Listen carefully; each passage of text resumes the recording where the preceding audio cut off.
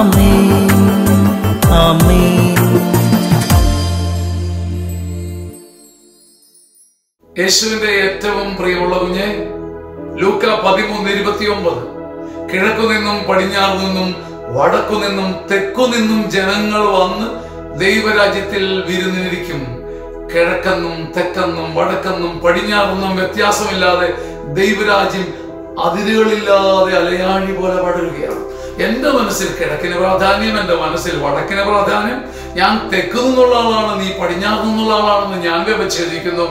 എന്റെ ഈ ഭേദഭാവങ്ങൾക്കപ്പുറം അലമാല പോലെ അലയാഴി പോലെ ദൈവരാജ്യം വലുതാണെന്ന് ഞാൻ അറിയുന്നില്ല. കിഴക്കു നിന്നും പടിഞ്ഞാറ് നിന്നും അതിർത്തിയില്ലാതെ വടക്കു നിന്നും തെക്കു നിന്നും ദൈവരാജ്യത്തിലേക്ക് തന്റെ ജനത്തെ ദൈവം വിളിക്കുമെങ്കിൽ ഞാൻ എന്തിന് പരിധി വെക്കണം?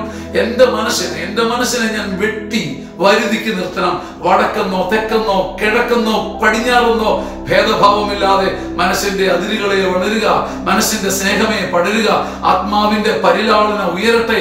എല്ലാവരെയും ചേർത്ത് ദൈവരാജ്യത്ത് നമുക്ക് ഒരുമിച്ച് വിരുന്നിലിരിക്കാം. ഈ വിരുന്നിന് എല്ലാ ദേശക്കാരും വേണം. എന്റെ മനസ്സാണ് വാതിൽ തുറന്നിടേണ്ടത്, എന്റെ ഹൃദയമാണ് തുറക്കേണ്ടത്. എന്റെ മനസ്സ് പറന്ന് എന്ന് എല്ലാ ദേശങ്ങളിലുമുള്ളവരെ ചേർത്ത് പിടിക്കണം. എല്ലാ ഭേദഭാവങ്ങൾക്കും അപ്പുറം ഇന്നൊരു പുതിയ ചിന്ത മനസ്സിൽ വരട്ടെ. ആമേൻ.